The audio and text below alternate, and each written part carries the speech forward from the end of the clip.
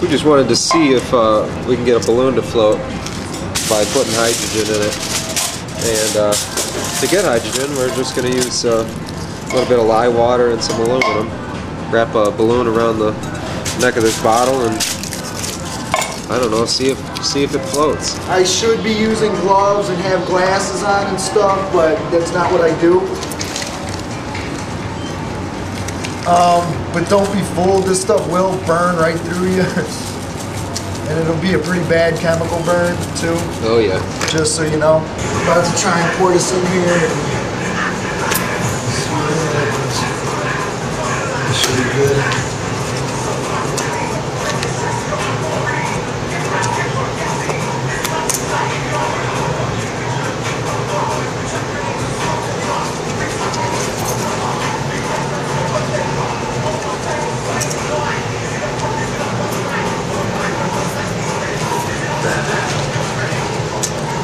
There it's going.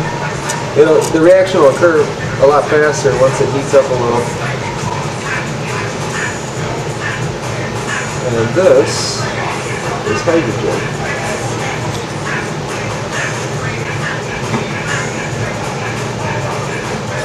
I think it'll be alright. Just no, you just done it. What you do?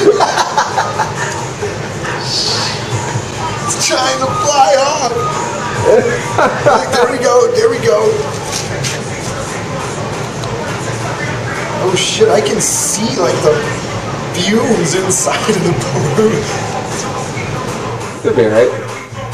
How did you manage to fucking stretch the shaft? It's a gourd balloon. That's disgusting. If you can see, look at what's going on down here though. That is actually eating away at the aluminum.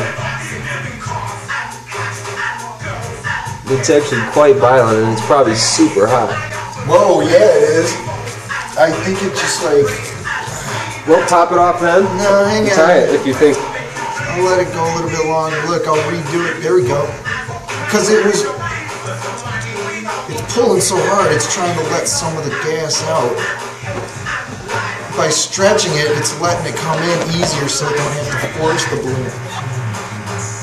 There we go. What are you saying when you stroke it works better?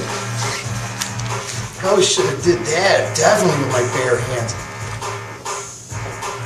Yeah, that was a bad idea. I can already feel my fingers burning. Let me wipe this off a little.